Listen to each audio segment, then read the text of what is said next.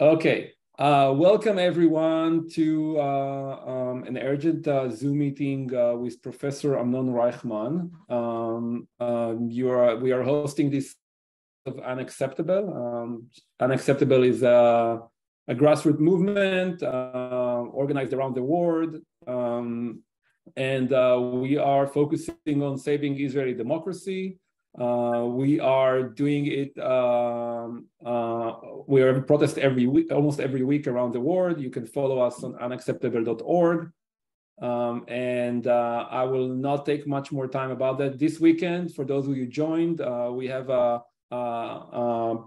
we are changing location in many cities. So please follow the updates.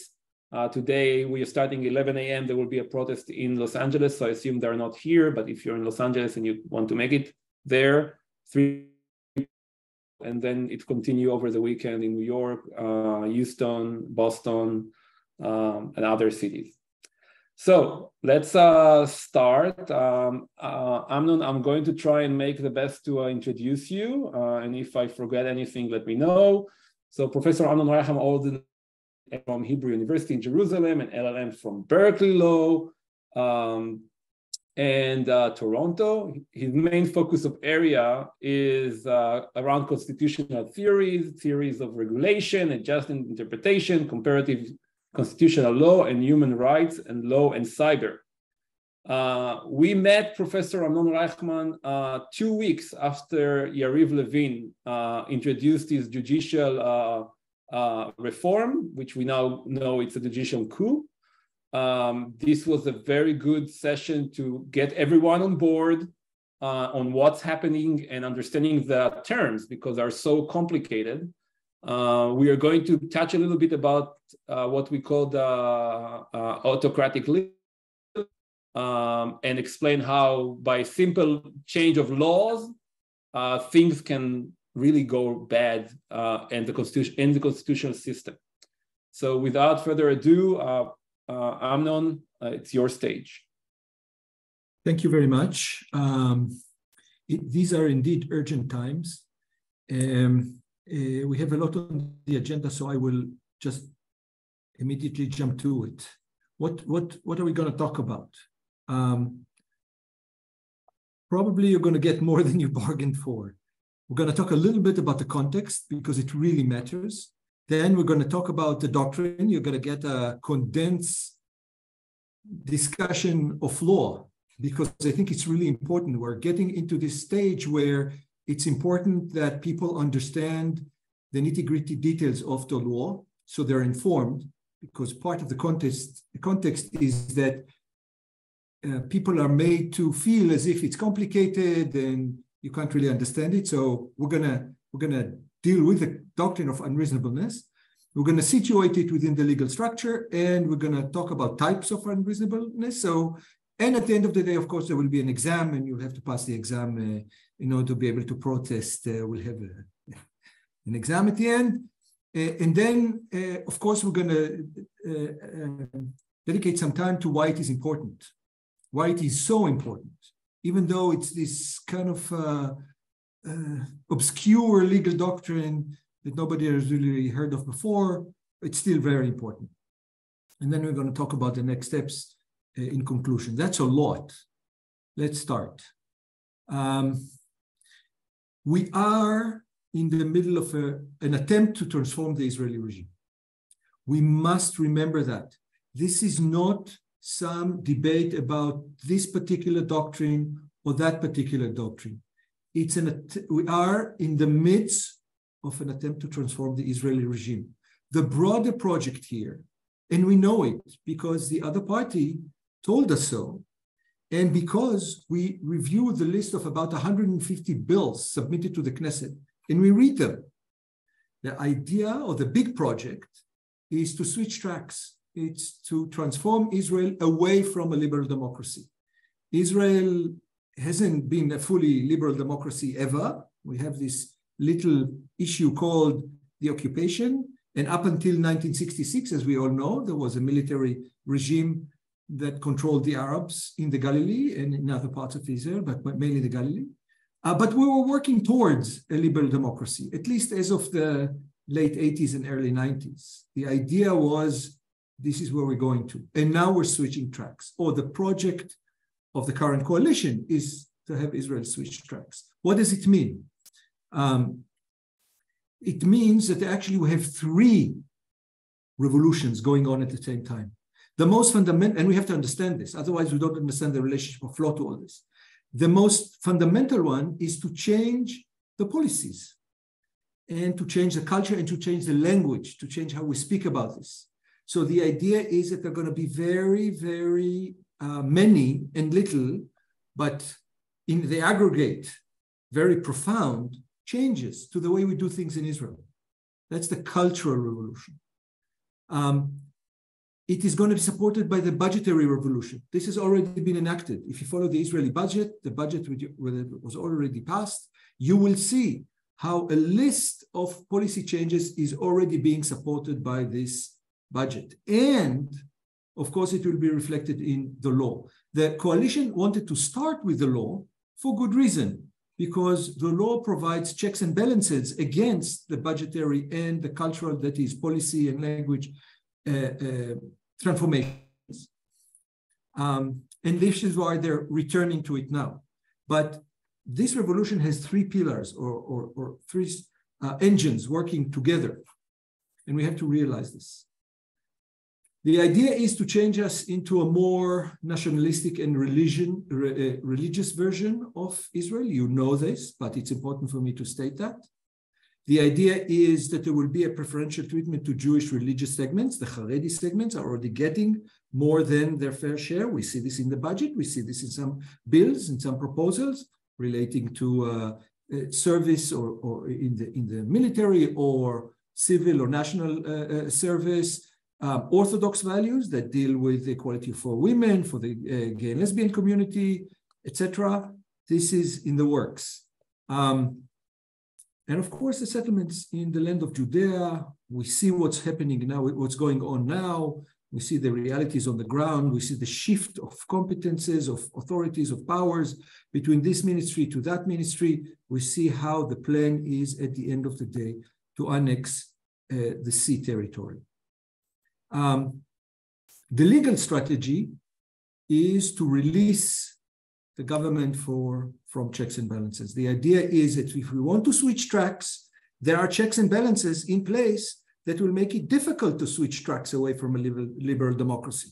So we have to release, we have to unscrew, we have to untether those checks and balances that are in place in order to allow the coalition government to carry out this transformation. And the tactic is shifted. The initial tactic was, let's do it all at once. Let's stun them. Let's stun the opposition. The opposition was still kind of reeling from the loss in the election. Everybody was disorganized. Yariv Levin came, and this is when we spoke, because we saw this and we raised the alarm bells. We said, look, this is what they're doing. So their idea was, let's put everything on board this very rapid train, load everything, and rush this transformation through. Surprisingly, the Israeli civil society proved to be resilient thus far, with the help of you guys outside of Israel, with the help of making sure that things are known to decision makers outside of Israel, to the business community, to the diplomatic community, et cetera, et cetera. So instead of the shock and awe, then we have now dismantling one piece at a time, dismantling one legislative piece at a time, the salami approach. Block by block, stone by stone, we're going to take them out of this fortress until the fortress either collapses or is hollowed out. That's the idea. And we have to remember the comparative perspective that Ophir talked about. This is Kim Shipley. She is a scholar that studies Hungary and other illiberal democracies, or the rise of other illiberal democracies. And she tells us it's very important to this emergent illiberal authoritarian regime to maintain the legal apparatus, the legal facade. This is rule by law, not rule of law, and we're going to talk about the difference in a second. The idea is that they seek governability. They say, look, we have to govern all these checks and blocks, and they make the elites, the governing elites, somehow circumvent the will of the people. We have to allow the will of the people to govern. We want to govern. And of course, the guardians are to blame. We cannot govern because of them. So we have to untether. We have to remove those checks and balances. That's the project. That's the mission that is going on, has been going on in Hungary, in Poland, in Turkey, of course. So we have to realize that if this is going on, we cannot rely on the answer of, don't worry about it, you'll have elections in 3 years. If you don't like it, you can always replace us. Why? Because this is just a facade. If the legal complex will be captured, we're not sure how the elections will be handled. There are so many things, little things, that has happened in Poland and in Hungary and other places that make the elections less representative, give an advantage to the governing coalition. We don't have time to get into that now. We can do it in another session, but this is why they wanted to first and foremost capture the courts and the legal advisors. They still do. It's still pending, as we know. We're 6 to 8 hours away from this legislation. We're on this cliff, but we were able to kind of hold this, put a block there. But in addition, there are transformations going on in the Israeli media at the moment. We can talk about this if you want. This changes public opinion. This is how you do it. This is how other authoritarian regimes do it. Again, under the disguise of there will be elections, don't worry about it. There are government handouts, talk about the budgets. People become dependent on the budgets. There are government contracts being handed out. This is how you buy your power.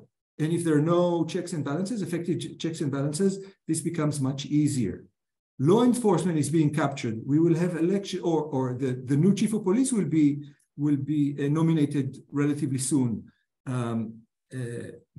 Regional chiefs are being nominated now. When you put your own people there and there are no checks and balances, or to the extent there won't be any checks and balances on that, this will be a form of capture. The election in 3 years won't help us.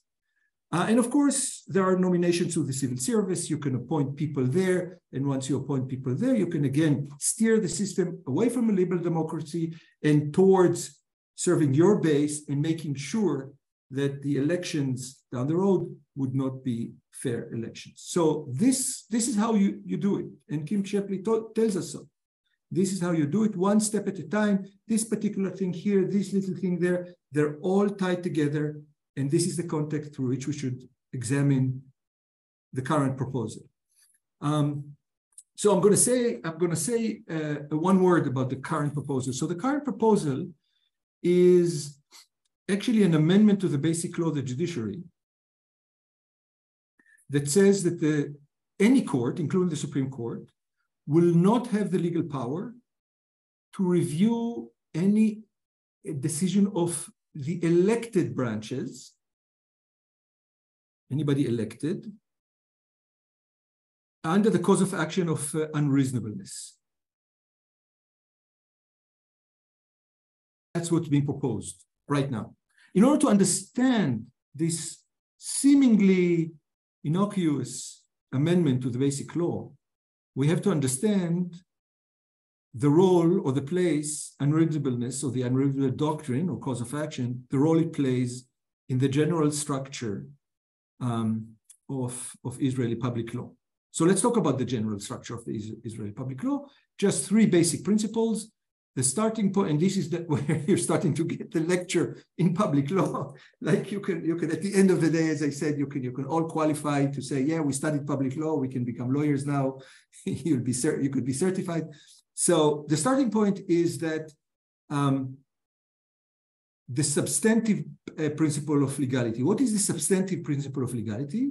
The idea that the state may exercise power, legal power, any kind of power, only if it is authorized to do so in law. It must have a legal basis. But it's not enough that there will be a formal legal basis. it has to be in accordance with the principle of a liberal democracy. That is, that the state uses its power only to promote justifiable governmental or public interest, and only if such exercise either promotes human rights or basic rights, or at least if infringement of rights is necessary to achieve the public interest, the infringement of rights is proportionate. This is extremely important.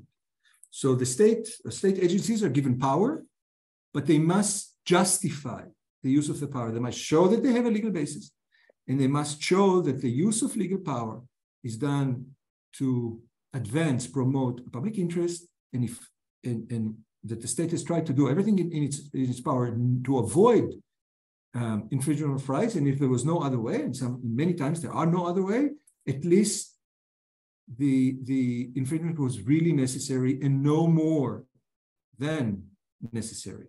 The infringement of right didn't exceed what was necessary. Okay, these are the basic principles. Now that we know that, let's talk about the three main building blocks that transform those principles into actual doctrines. Okay, this is what it looks like. We must check that the state has legal competence. Legal competence, in Hebrew we call it samchut.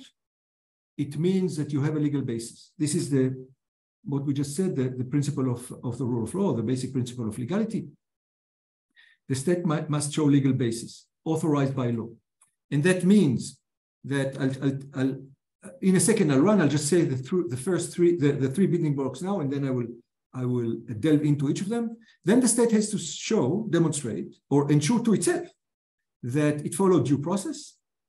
And lastly, that it exercised discretion within the boundaries of law. And reasonableness is in discretion. This is why it's highlighted. Let's say a few words about each of those three building blocks. So the state, when it exercises its legal powers, must show that it has, as I said before, legal competence, so that the particular agency had subject matter jurisdiction, we call it. That is, this particular ministry is really empowered to do those kind of things. This is why it was so important for Smotrich to get powers from the Ministry of Defense to deal with basically settlers' matters. These matters were within the competence of the Ministry of Defense. Now they moved to Smotrich, to the Ministry of the other ministry that was established within the Ministry of Defense in order to establish competence, legal competence, subject matter jurisdiction. Then you have to make sure that the institution that is exercising the legal power and the people within the institution are authorized in law. I don't have time to get into that. And then you have to show time and space. You have to show that they can exercise in the particular territory and during the particular temporal time slot. That's legal competence, very important. We don't have time to get into that. Due process, also very important. The state must exercise, or any state agency must have adequate factual basis before it uses its legal power. It must do its best to mitigate any conflict of interests. It must provide effective and fair hearing. And it must make a timely decision. These are called sometimes principles of natural justice. That is, that when the state exercises its law-making power or its adjudicative power, it must comply with those due process principles. I'm pausing here. You may ask, is there a law for this? Well, in most jurisdictions there is. In Israel, only this issue of timely decision is actually in a statute, in a Knesset statute. All the rest of it, all this is case law. The Israeli judiciary, primarily the Supreme Court, developed this as part of the Israeli case law. This is why it's so unusual that the Knesset now wants to intervene. I'll show you exactly where in a discretionary doctrine, in the doctrine governing discretion, without first legislating an entire code for the exercise of state power. There were proposals, they were not advanced. Now, let's continue and examine the doctrines that apply to governmental discretion. The first one is that the government may only take into account relevant considerations. It cannot rely or take into account irrelevant considerations. It must take all relevant consideration. If the government failed to take a relevant consideration into account, it's a problem. The court may tell it, hey, you neglected this. Now, particularly of importance, when rights are infringed, or where the government comes to a conclusion that it must infringe a right in order to promote the public interest, and it happens. Could be national security, could be public peace, law and order, all kinds of good causes for which we have a government, for which we have a state. And sometimes rights have to be infringed. The government must ensure that it search for alternatives that may infringe less, and there aren't any. And in any event, that it went through this process of balancing, right? That it chose the option that infringes the least on rights in order to achieve the legitimate governmental goal. We call it necessary and proportionate. There are other terms for that. There are other formula for balancing. If we had time, we could have delved into that. This is very important. It includes all the list of liberties the court developed in Israel. A list of liberties, not written anywhere, judge-made law, freedom of expression, of course, freedom of conscience, freedom of movement, many more, and also equality. This applies also to equality, of course. And here, now, what happens if you don't have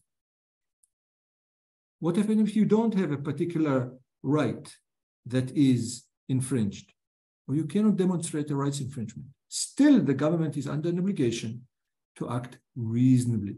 If you have a private interest that is not a right, it's not a protected right, or even a public interest that is infringed, the government must ensure that it acts reasonably. Let's say a few words about this reasonable. What does this reasonable mean? It sounds so subjective. What is this reason business? How do we know? It's actually much more structured than one may think. Here is how it goes. We reach reasonableness only as a residual doctrine, only after we looked at the competence and the factual basis and the due process and all the relevant consideration and only relevant considerations. And now we got to this place where we have to balance. So let's say there are three relevant considerations. The state must, or the relevant agency must take into account. Consideration Aleph, I could have used Greek letters, but I said, why not Hebrew? Consideration Aleph, consideration Bet, and consideration, oh, that's another Bet, but it's a different kind of Bet. It's a different color of a Bet. Okay. These are the considerations that the state must consider. Now the question is, what kind of weight, which weight should each consideration be given? This establishes the margin of reasonableness. Okay, let's take a look. This is the margin of reasonableness here. The state can reach decision A. The state can also reach decisions B, C, and D within the margin of reasonableness. In each of those, different weight is allocated to each of the relevant considerations. And it's okay. It can be a decision A, it can be, of course, very different decisions, extremely different decisions. But that is okay. The court will not intervene. This is within the purview of the state to decide. But What happens if the state makes decision 1? What happens if it makes decision 2? Or what happens if it takes this decision over there? This decision will be patently unreasonable. Why? Because the court will look at this and will say, I cannot see any way that this decision could have been reached unless you've given unreasonable weight to at least one consideration. You were supposed to take those considerations into account. You said you did. But if you take these considerations into account, this decision just doesn't follow. You cannot, it's inconceivable that these decisions, it's patently unreasonable, extremely unreasonable, if you reach this decision based upon those considerations. And this is when the court will intervene. Okay, that's the structure of the doctrine. It's beyond, not only beyond the margin of reasonableness, because this decision is beyond the margin. It has to be considerably beyond, significantly beyond the margin of reasonableness. So you look at the decision at the exercise of power, and you say, as I reverse engineer it back to the consideration you said you did. There's a mismatch. I cannot connect this. It just doesn't make sense. Somehow you have misused your very basic duty, fiduciary duty, to act in order to promote public interest and infringe on rights no more than necessary. Somehow there was some error there. And it is my role as a court to say, reconsider. Let's talk about some examples, okay? Let's see how it works on the ground. This will be invalidated by the court. Okay, so let's see, let's give this stuff some context.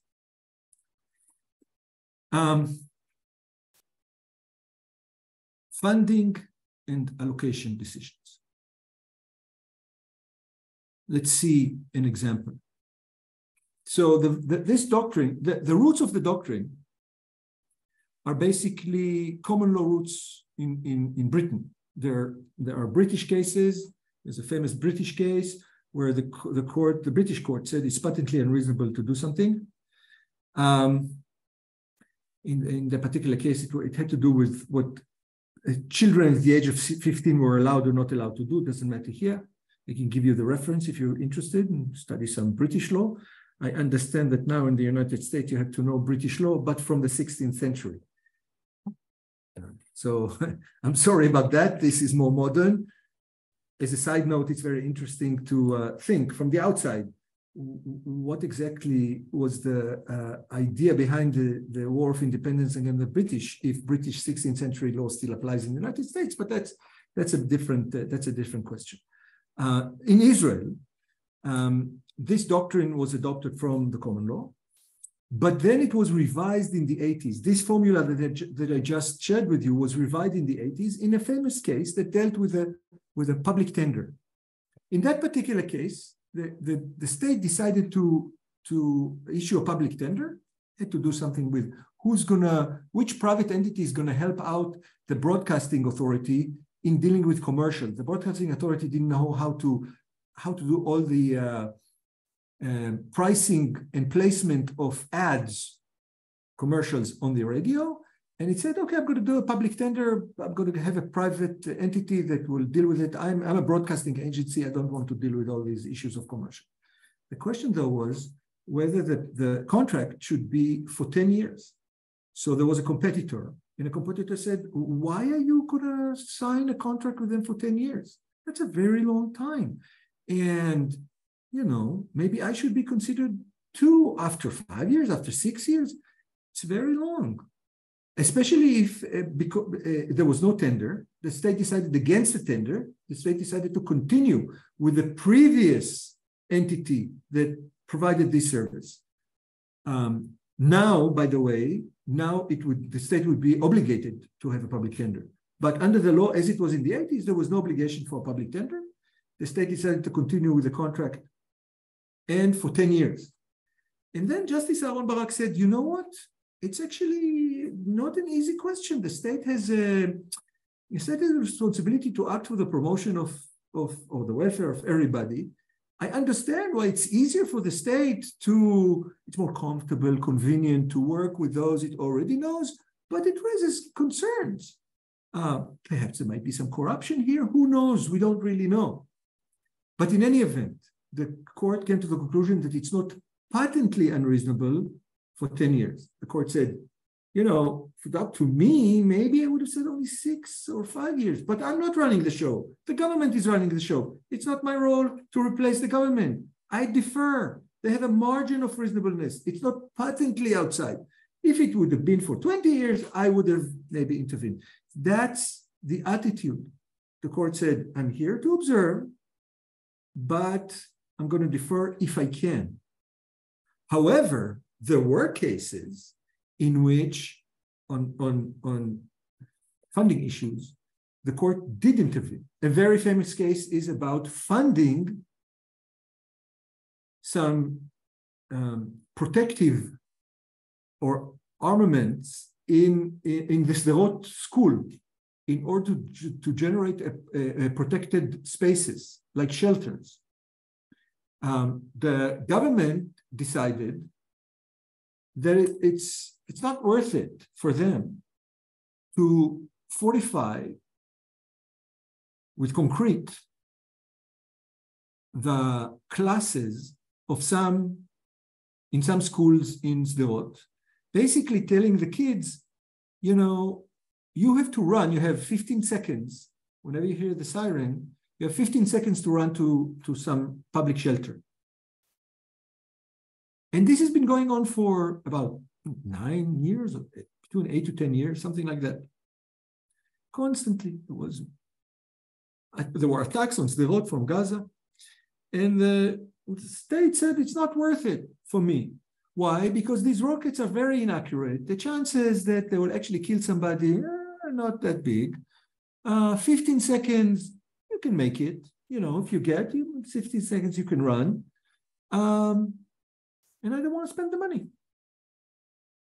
At a certain point, the court said, look, it's unreasonable. Why is it unreasonable? It's unreasonable because we're not intervening in your funding or allocation decisions. But here, in this particular case, the statute demands that people send their kids to school. They have an obligation to do so. And because they have an obligation to send their kids to school, you, Ministry of Education and Finance Minister, have an obligation to make sure that they're reasonably protected in that school. And having them run for 15 seconds or 30 seconds is unreasonable. And we know, the court said, that if something like that would have happened in Tel Aviv, there would be a response not in 5 years or 6 years. In 3 months, something would have been done to stop this. Similarly, in Jerusalem, the municipality said, we're going to build a school right next to a very polluting plant, some chemicals or some metals or something. Why? Because it's easier for us. The court said, yeah, but there are kids there. And they have a duty to be there. They can't just choose not to be there. It's unreasonable. In another case, the government said, well, I'm gonna stop funding immediately without giving any notice. Some programs are funded, and the next day they're going to be defunded. The court said, but you have a fiduciary duty to your people. There's an interest of reliance. They don't have a right to receive the funds. You, the government, you can change it. There's no right, but there is an interest of reliance. Citizens rely on you, the government. If you want to change, give some notice so people can adjust, so they can act accordingly. So these are examples of funding and allocation decisions. By the way, most of the laws about public tenders and monies are derived from the idea of reasonableness. For example, when a tenders committee sits and has to decide which way to accord to which to each segment within the public tender, at the end of the day, it has to be reasonable. The court will give a wide margin of reasonableness, but at the end of the day, what do we know? We know that this committee, the tenders committee, cannot engineer the tender such that it's understood that maybe only one person will be able to get, or one entity will be able to win the tender, because in an unreasonable manner, some weights were assigned to some issues, and only that particular entity will qualify. At the end of the idea, we see, at the end of the day, what do we see here? It's an anti-corruption mechanism, right? Whenever money is on the table, an allocation and funds are on the table, the state A want to make sure that corruption is handled, and B, it wants to make sure, and I will talk to it more in a second, that the public is protected against what we call in the academia an institutional bias. What is this institutional bias business? And that's very important. Whenever we have the government making decisions, there is an agency problem. We want the government to make a decision, but we realize that there are pressures and forces on any government, even if this government is a great government. Let me give you an example. The center-periphery bias. If you have to decide where to build a hospital, in the center or in the periphery, you will build the hospital in the center. Why? Because it serves more people. So for any shekel or dollar you invest, you will be able to serve more people. What does it mean? It means that there will be a discrepancy in the level of medical services between the center and the periphery. Will the court intervene? Not necessarily. But if there's a legal duty somewhere, such as this Sderot case, there's a legal duty to send your kids, then the court will say, enough. I have to counter this institutional bias. There is an institutional bias not to count the kids of Sderot as you would count the kids of Tel Aviv. Now, usually the court will say, okay, politics will take care of it. But if you have a legal duty infused there, the court will say, that's the limit. It's unreasonable if you don't provide the kids of Sderot also with something fair, because we cannot fully rely on the political process in such cases because of this bias. The Sderot people just don't have enough power in the Knesset compared to the people of Tel Aviv, just because they're more in Tel Aviv than in Sderot. That's the problem of center and periphery bias. The same goes for policy changes. The state wants to have the ability to change policies immediately, especially if there are only small segments of the population that will be impacted by such abrupt changes. They won't be able to then punish the civil servants who made the decision in the elections, because the elections will be on something else, and in any event, these people are not elected, and the politicians, even if it was mandated by politicians, there's so many other issues on the agenda that it's very difficult to correct this, and there is an institutional bias for the state to say, I want to be agile, I want to respond immediately, and I can save money. I'm doing it not because of corruption, I'm doing it to save money, but the court says, okay. At the end of the day, we have to correct this institutional bias that you are overemphasizing agility and governability at the expense of the interest of reliance. Most importantly is the case of appointments. Appointments is perhaps a major site for the application of the doctrine of reasonableness. In Israeli law, there are no statutory or very few statutory requirements for governmental positions.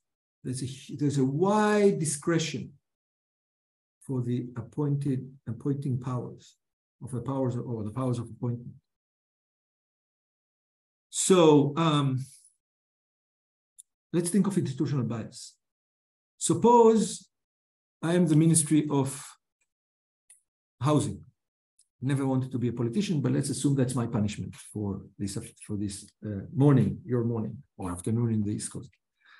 And I get to be the Ministry of Housing. And I need to get things done quickly.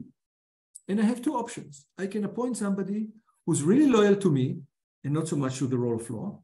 Or I could appoint somebody who's loyal to me, but more loyal to the rule of law. Whom will I choose? There's an institutional bias. I will choose the person loyal to me over the rule of law, over his loyalty to the rule of law. This is the case of Ginosar. I don't know how many of you remember the 300 affair, what is called Parashat Kav 300 or 300 bus line affair, where there was a terror attack. The special forces intervened and released the hostages. And they said that the two terrorists were killed during the military operation. It turns out that they didn't die during the military operation. How do we know this? Because there's a famous photograph that one of the news papers photographer took, and you see a guy blindfolded going down from the bus. Okay, so there was a commission of inquiry appointed to see how come this terrorist found his death. I mean, he looked for it and then he found his death. What happened? Who killed him? Okay. In that commission inquiry, in this inquiry commission, sat the representative of the General Security Service, Mr. Ginosar.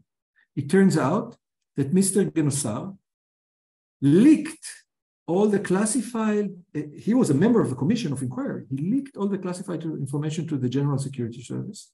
So the General Security Service could falsify some evidence in order to make it look like a general had ordered the killing, but not conclusively, so he won't be actually indicted, but there will be some kind of suspicions, but not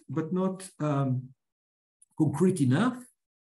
And this is how it won't be known that the General Security Service people actually killed those two terrorists.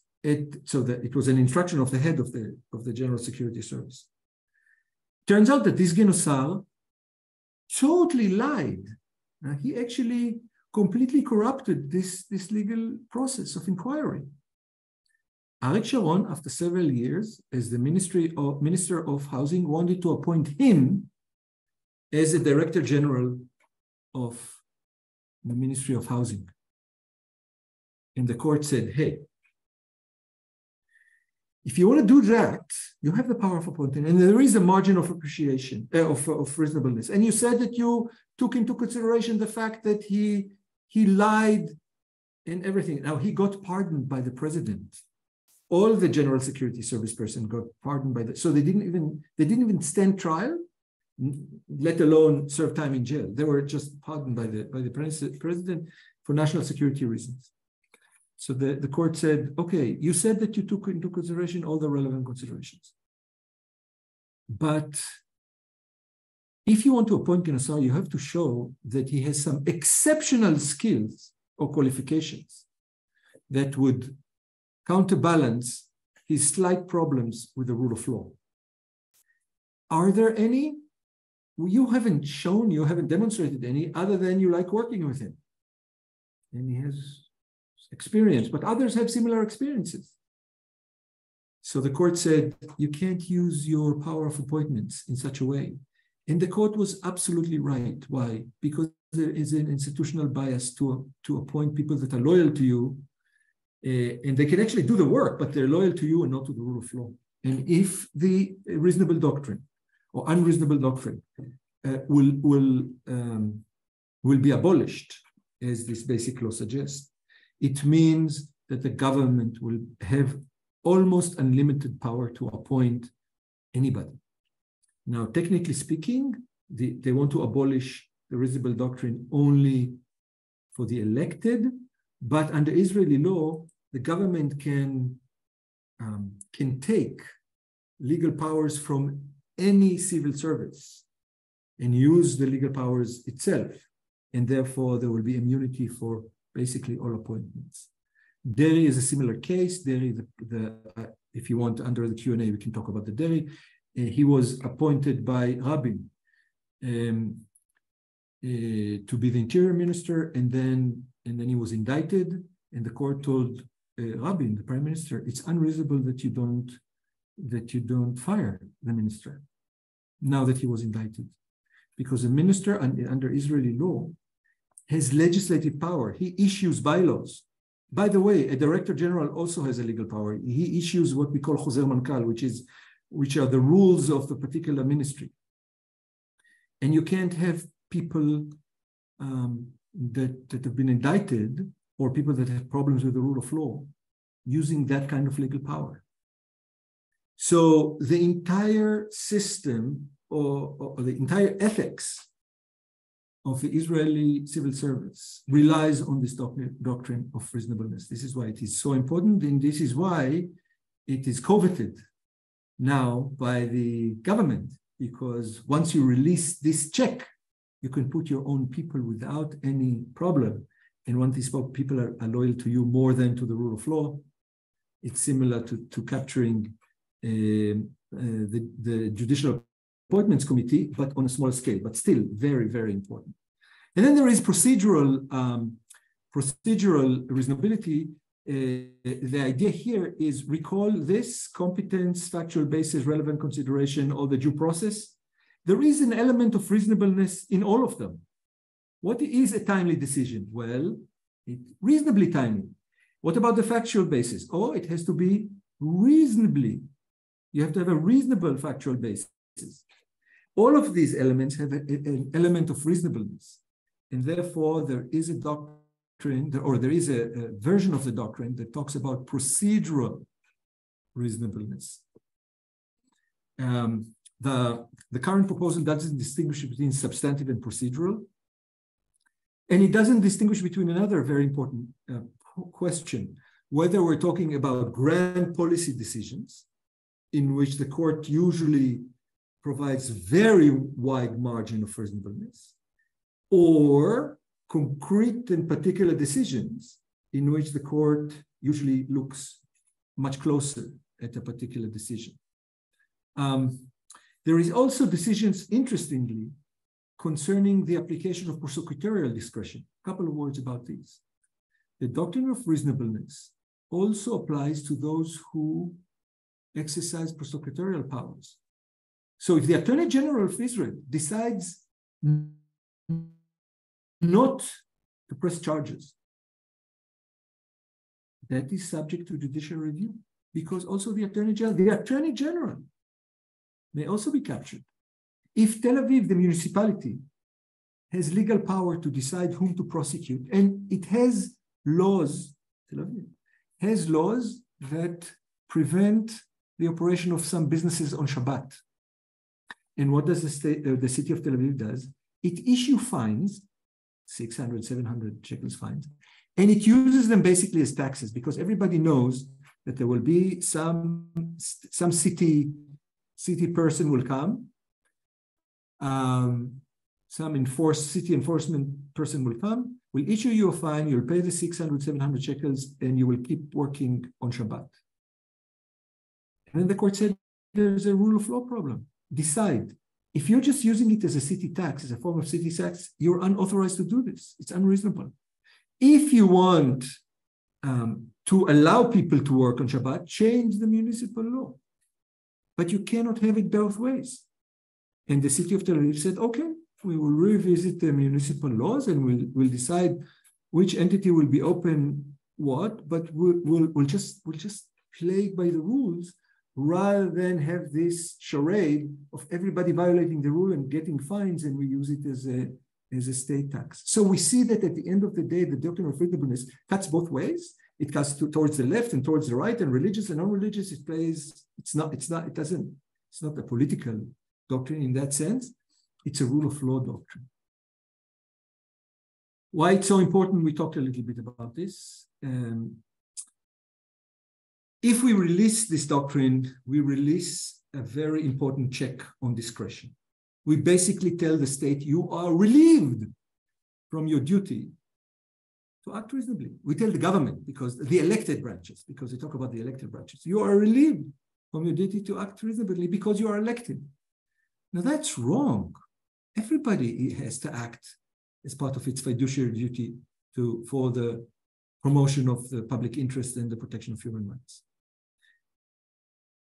On the ground, we often don't know whether irrelevant considerations were actually considered and what was the factual basis. And if we remove this doctrine without any compensating mechanism, the state can say, yes, we considered everything. And actually, all the other requirements of Israeli public law will basically be circumvented, because it's very difficult to know what actually goes on behind closed doors sometimes in the government. There's also an element of principle here, because as we know, in Israel, everything is judge-made law. And once the legislature decides to relieve the coalition from a duty, it can, the same way it's doing to reasonableness now, can go one by one to each of those doctrines and either abolish it or make it less biting. In conclusion, the very first thing we need to do is if we want to touch reasonableness, we can replace it with another doctrine. But we have to make sure that there is another doctrine that does this similar job. If we want to replace it, we have to make sure, for example, that we can know exactly what happens in any governmental decision. What was the factual basis? Who said what to whom? What were the actual considerations considered? All that will help. That is not being considered. Only if we know what will be the next stage. Now they're talking about reasonableness, but as we know, Kim Shapley told us, this is not just this, there's going to be other parts coming. Only if we know the entire picture, only if it's part of a grand compromise or a grand deal, can we seriously discuss this. Only if it's done, as we say, behaskama, as we say, with the agreement of a multi-party, because you don't make such changes in a basic law without broad agreement. And of course, we have to make sure that it will apply to the next government, because this particular government will release a check on itself and then go appoint some people and then go do some things that will change our ability to have meaningful elections in 3 years. That's very worrisome. We need to act beyond the veil of ignorance, and all these changes, if we really want them, will have to apply only after the subsequent elections. Truth be told, there is no really good reason why the doctrine of unreasonableness should be amended in the way they wish to amend it. And this is worrisome, and this is why I'm here. Thank you for your patience with me. That was, I know, kind of heavy. A lot of legal jargon, a lot of case law. And I was light because there's a lot of case law. I just was light. And now perhaps is the time. Ophir, if you want to.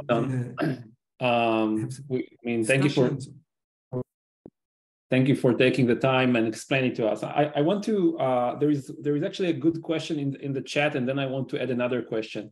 So part of what we saw in the first blitz of laws is that there could have been a constitutional crisis if, for example, the government is deciding to change the law and the Supreme Court is saying no, it's not applicable. Is changing the doctrine could create a constitutional crisis when the Supreme Court is saying like this is not lawful? Well, that's a challenge. Why? Because unlike the capture of the Judicial Appointment Committee, where it was patently unconstitutional, here, the court will have to invalidate a basic law. They want to do it in the basic law. Now, the court could go, I think, as far as saying, well, it will apply only after the subsequent Knesset or the following Knesset. But to fully invalidate this, my understanding of Israeli public law is that it doesn't, precisely because they want, it's not shock and awe. It's one little clog at a time, one little stone at a time, an important stone, but not at the level of the Judicial Appointment Committee. Yeah. For the court to say it's unconstitutional and we're going to invalidate a basic law for that, unlikely. However, the court will be put in a very precarious place. Why? Because the court will be told not to consider unreasonableness at all against the elected government. Then the court will say, but up until now, I had the duty to develop public law doctrines. Should I develop now a doctrine that to compensate the abolition of the reasonableness? Or am I now also being precluded for finding an alternative that will achieve a way to counter the institutional bias? What should I do with this? I want to be a loyal agent to the constitutional structure. So the court will be really kind of in a difficult position. And this is a good reason why we should make sure that if we touch this doctrine, we only touch it in a statutory reform that specifically says to the court, you have a duty to protect the underlying principles of Israeli public law. Thank you. So I won't take much more time. I mean, we'll take another 10 minutes. This is I want to take a couple of examples of why we are here. I mean, so first of all, we are here because the government, and actually the Yariv Levin was saying like, oh yeah, we actually meant to take checks and balances by the first blitz. So we know that they have a goal to take more power. And so it's not happening, this is not a change of law that's happening in a vacuum, right? So that's one. The second one is we are hearing ministers like Shlomo Kari and others talking about that the general attorney is actually interfering, right? So by changing, we cannot fire Gali Barav Miara right now, but if we change the doctrine, we could actually remove her from the duty and appoint another one. So this doctrine is actually enabling the government to make many changes that they wanted to do back in January, but in a different way. Another appointment, another reason that they want to change this doctrine, I assume, is there was a goal to make a law that will make them appointing general attorneys to each minister, right? It will be how do you say it? Like it will actually there will be appointed to do on behalf of the minister, not on behalf of the law, right? And now it makes sense to that they can change it by the unreasonableness doctrine. They can go and change it. So those changes are not happening in a vacuum. It seems like the salami way that they import is actually by the book of creating another law that, again, it takes a professor to explain to us, right? It sounds reasonable, but to take power that could actually drive us to have an election next cycle, but an election that will be unfair, unbalanced. Yes, there will be an election. I agree with you, Ophir. I think that's a very valid point, a very good point. As Kim Shepley tells us, these little things are tied to each other, and as soon as you remove one check, it will affect other checks. And this is how you capture, this is how you co-opt the system, this is how you hollow it out from its liberal commitments. And this is why we're here. Absolutely. Yep. And this is why we should keep telling this to our friends in the United States and in the Senate and in other places that, look, this is a form of capture. It's a form of capture. it's a form of capture. And they're doing it unilaterally. They're still not getting the point that when you make changes to the Israeli constitutional structure, you have to do it in through a multi-party process, not just because you happen to have 64 members and then you take the system and run with it. Yeah, and so just to give our audience also a sense, I mean, like the session of the Knesset that we are dealing with right now has 4 more weeks, right? So we have to be alert and stay vigilant and fight wherever we can. So what we can do, Tali is asking, I mean, like we can, again, join the movement, stay up to date, communicate it to your synagogues, communicate it to your rabbis, to your community leaders, join the rallies. Again, I mean, like I'll just repeat what I remember from my head. We are meeting in San Francisco at 3 p.m. On New York. There is a rally on Sunday at 12 Eastern time. There is a rally in Washington D.C. There is a rally in Houston. Again, join through the link, and maybe Neri can put the unacceptable link on the chat. And stay up to date. But most importantly, I mean, assume that this government has already showed their main goal, to take extra power, remove checks and balances, under so many excuses, right? But that's their goal. Tali is mentioning that they're protesting in Philadelphia 3 times a week in front of Kohelet and other places. Join everywhere you can. This is super, super important. And we have 4 weeks to fight. Again, in Israel, they created what they call Kaplan Force, right? Almost 150,000 people on WhatsApp messages ready for call. Again, we don't have it here. We have the Unacceptable Global Group. We have a sister organization in Europe, mostly called Defending Israeli Democracy. There is many ways to stay in touch. Please communicate it forward. We will upload the video and share it to everyone who signed up and couldn't. There is also on Facebook link. Amnon, any other closing remarks before we let people go and send the message out?